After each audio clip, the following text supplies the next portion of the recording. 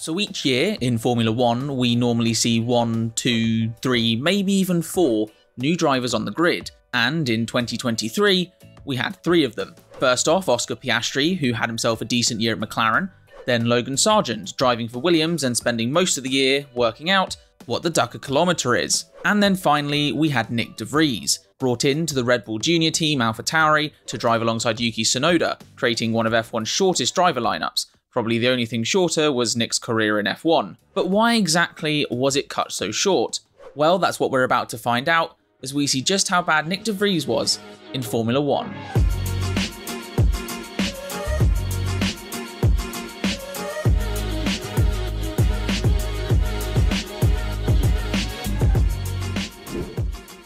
So before entering F1, Nyck De Vries competed in F2 as a Mercedes Junior, the highest tier of junior racing to Formula 1, with his first season in 2017 finishing behind the likes of Charles Leclerc.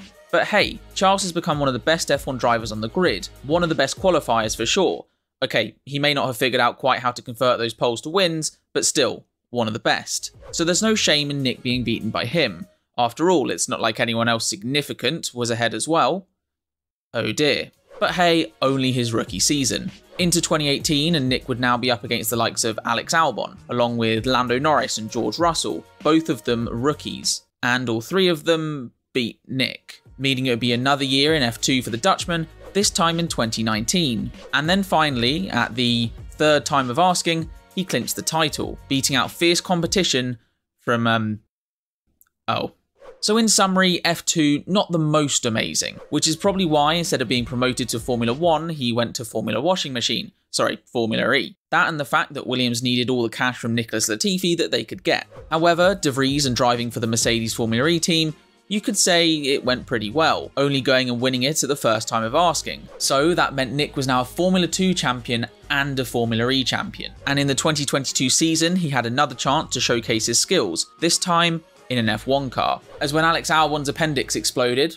Okay, that might be a slight exaggeration, but at the 2022 Italian Grand Prix, a replacement was needed, so Nyck stepped in for Williams, not only doing a good job, but also scoring points. And so, when at the end of the year, when Alphatauri was in need of a driver to replace Pierre Gasly, they chose Nyck De Vries. Yep, he was that good looking of a talent at the time that Red Bull chose the Mercedes-affiliated driver over all their juniors, which then in 2023 brings us nicely onto Formula 1. Starting with Bahrain, and after the team were done trying to get him to drive into Lando Norris, we could get into qualifying, where he qualified in 19th place, 1.128 seconds or 1.24% away from first, and just 1 place behind fellow rookie Piastri. So far, so okay. Into the race then, where overall he kept it pretty clean, battling with the likes of Joe and Hulkenberg for most of the race, and finishing in P14 ahead of both of them. Admittedly, 30 seconds back from teammate Tsunoda, but still, approximately 16 laps ahead of Charles Leclerc. So, you know. Plus, no incidents, unlike Esteban Ocon, who spent that entire race collecting 5-second penalties like they were trading cards. So P14 in the first race, it gets a good grade. On to Saudi Arabia then, and Circuit de la Spoon, with Nyck avoiding and then getting past Lewis Hamilton while in practice. We talking about practice. Not a game. We talking about practice. Into qualifying though, and Nyck's first lap went well, until turn 1, where he locked the rears and spun a full 180. But hey, even Fernando Alonso did that, so clearly he's just taking after the world champs. Onto his lap though, and it got him all the way to P18, and only really because Sargent spun out and Norris hit the wall, this time 1.483 seconds and 1.67% away from P1. Into the race then, and once again, not too much of note, he spent most of his time driving with Logan Sargent, eventually finishing ahead and once again in P14, and this time only 10 seconds behind teammate Tsunoda. I mean, there was a safety car halfway through due to Lance Stroll's dying race car, but still, a similar-ish weekend to that in Bahrain, meaning as a rookie in his second race, it gets a good grade. On to Australia now. Oh, there, that's better. In practice, and besides some of his bodywork looking for a new job as a kite, it was pretty uneventful. Well, less eventful than Yuki Tsunoda's, that's for sure. On to qualifying, and thanks to Sergio Perez for getting how to drive, a real theme of 2023, Nyck had snuck through into Q2, I mean, that's as far as he went, staying in 15th place, but this time only 3 places behind teammate Tsunoda, so for qualifying at least, it was pretty good. The race, however, not so much, as while the first start was okay and incident-free, once Alex Albon had finished throwing his Williams at the wall, well, we had another. Another one. With Nyck electing to just sort of drive over Esteban Ocon, and from there he spent most of this one pretty much last. He did, however, get a chance late on though, as with Kevin Magnussen's rear right tyre understandably deciding it wanted no further part in the Haas team, we had another red flag. Not another one? Which Nyck used to swiftly gain a place on Logan Sargent, who was having none of it, promptly ploughing into the back of De Vries' Alphatauri and knocking them both out of the race, meaning our little Dutchman finished P15 DNF instead of, well, just P15. And so on the whole, with incidents all over the place and driving mostly last, it's Nyck's first bad weekend. Moving on to Azerbaijan and now the first sprint weekend, and with only one practice session, qualifying would be crucial. He really needed a good...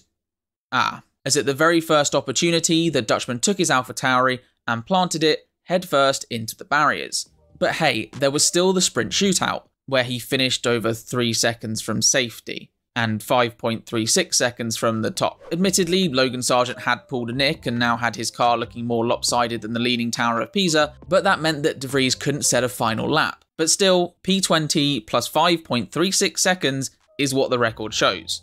So sprint time now, and the weekend did start to look a little better, back in his favourite P14 and a decent mini race overall. But now, time for the big race, and things started off okay, until just lap 10. Where our boy here clipped the wall, broke the front suspension, and had to retire there and then. And so his weekend went from bad to worse, back to bad, and now just a million miles down the gutter. And so after 2 straight good weekends, it's now back-to-back bad ones. Kinda like watching Tottenham playing football, really. Next up, Miami, aka Circuit Florida Man, and once again we're talking about incidents in practice. We're talking about practice. As while navigating the world's slowest right-hander, Nyck managed to spin his car through 180 degrees. On to qualifying, and it's safe to say, best so far. Not only making it into Q2, but for the first time out-qualifying teammate Tsunoda. He's done it! I wouldn't cheer too long though. As come race day, it only took not even 1 corner for things to go wrong, as the Dutchman forgot that F1 cars have these things called brakes, and so drove straight into the back of Lando Norris in front of him, with Nyck then spending the rest of the race running around last of the healthy cars, 25 seconds away from Tsunoda, who was busy almost scoring points. As after his best qualifying, the Sunday was thrown away, like trash to the curbside, or more accurately thrown away like Nikita Mazepin from the Haas team. So while yes, Saturday was good, that Sunday is too disappointing for it not to be a bad weekend. Next up we have Imola. Never mind, we don't have Imola.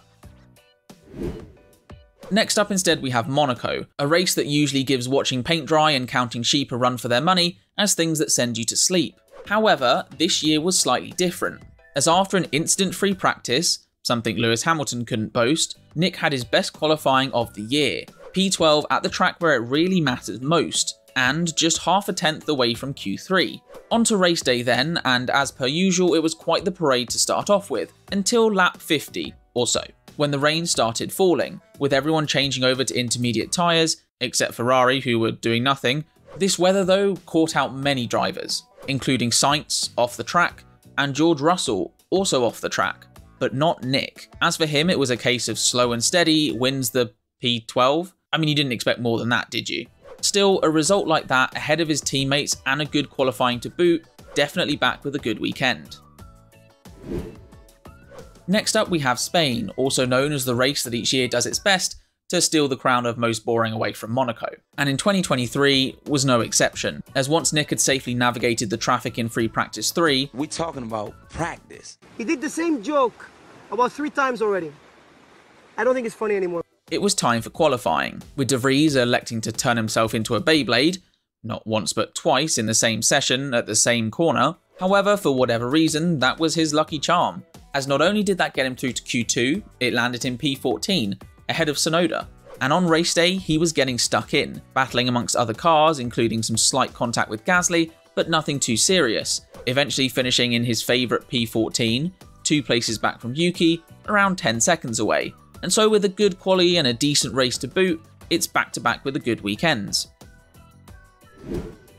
On to Canada now, and straight into qualifying, which was a little disappointing in P18, translating into a disappointing race. Summed up by this battle between him and Kevin Magnussen, turns 1 and 2, nothing majorly bad, side by side and light contact. Then we get to turn 3, as in an attempt to try and stamp his authority, well, Nyck just kind of took them both off the track in this one. They ask you how you are, you just have to say that you're fine when you're not really fine, but you just can't get into it because they... Locking up while on the inside line and heading into the runoff, taking K-Mag with him. And by the time Nyck got round to rejoining, well, it was a little too late, as he went and ended up last of the finishing drivers, still no higher than P18, as it seems 2 in a row is the max number of good weekends he can have, given it's back to the bad ones.